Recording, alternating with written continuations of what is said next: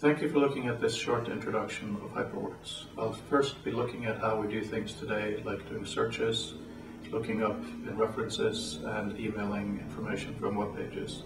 Then I'll show you how we do that with Hyperwords. The way we interact with the web today is through links. As you can see, there are many links on the right. Links are usually blue, of course. There's hardly any links in the main text on the left. Let's say I was interested in searching the web for this text here, PlayStation 3. What do I have to do? I have to copy that, go to the Google toolbar that many browsers have, paste, enter, and there I go. Nice and simple.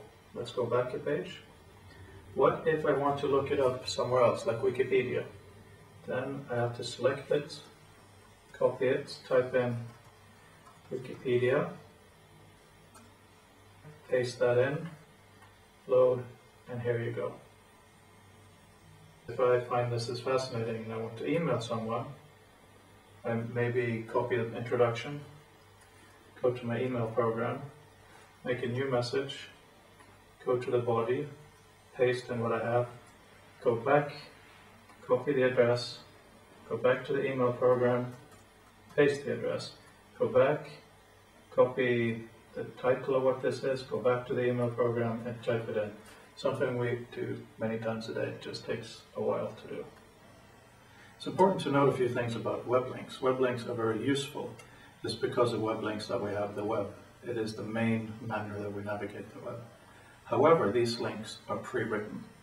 Somebody has to go through the text and say, this word will link to this page and so forth. And they only link to one place. If someone has a link to apple.com, that will go to Apple's website. It cannot then go to Apple's Wikipedia entry or anything else. Of course, this video is about telling you why Hyperwords is good. So let me show you now a web browser that has Hyperwords enabled.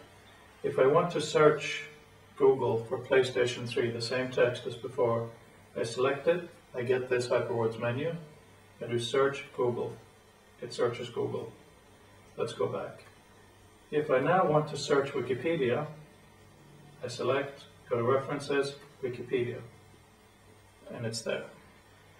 The email that you saw just now, that we all do very often, let's see what that's like with Hyperwords.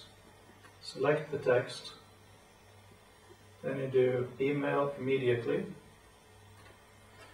opens your email program, enters the subject, the text you selected, and the URL in one click.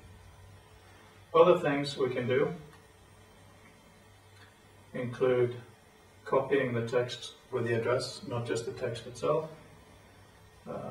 You can blog if you find that this is a really fascinating PlayStation 3 article. You want to tell your friends about it. You can blog this using WordPress or Blogger. There are many other features, such as translations, looking up on maps.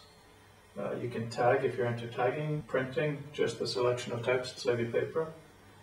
You can also go through lots of other references and a whole bunch of search engines, including new search engines.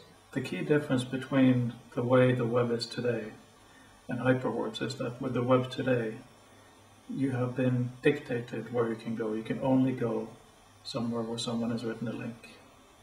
With Hyperwords, you can go anywhere you want. You can jump from a page to a dictionary. You can do translations. You can go into your email program. You choose how you want to interact with the text, giving you far greater capabilities.